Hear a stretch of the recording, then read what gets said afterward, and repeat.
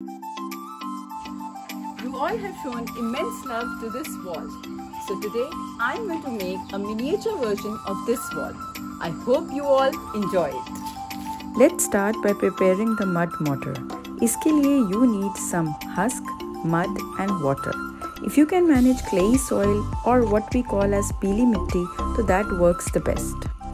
Now you need to knead it properly for about an hour to make it smooth. Here my little boy had all the fun kneading it. Next, prepare the area where you want to make the wall and sketch out your design. Here I have worked out an 8-layer brick design. Now bring in the bricks and the prepared mud mortar nearby the area. Start by placing a brick at one end point and use a thread or sutli to demarcate a straight line towards the other end point. Now start placing the first layer of bricks along the thread line. When one row is complete, apply a layer of mortar and keep placing bricks, maintaining the running brick bond.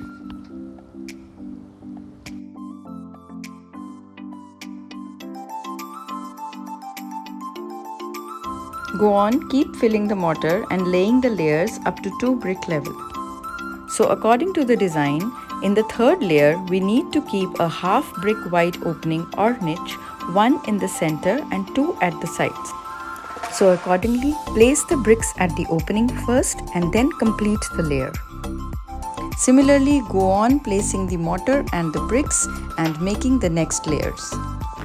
After the 4th layer, leave 2 brick wide space for the triangular niche or jharoka and go on completing the 5th, 6th and 7th layer.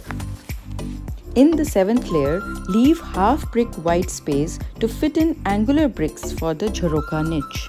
Now bond the bricks at an angle using thick mud mortar. Layer it properly with mud mortar so that no gaps are left. Now leave it to dry for at least 24 hours. Once dry, it's now time to apply the outer mud finish. Use your hand to pick dollops of mud and keep applying on the wall.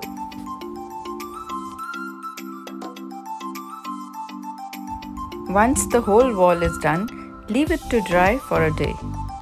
Once dry, you can simply paint the boundary of the niches and there you go, your own little mud wall is complete and you are all set to enjoy a traditional rendezvous. Now style it your way by decorating with planters, artifacts or even diyas on special occasions. I hope you enjoyed watching it, and if you like it, don't forget to subscribe, like and comment.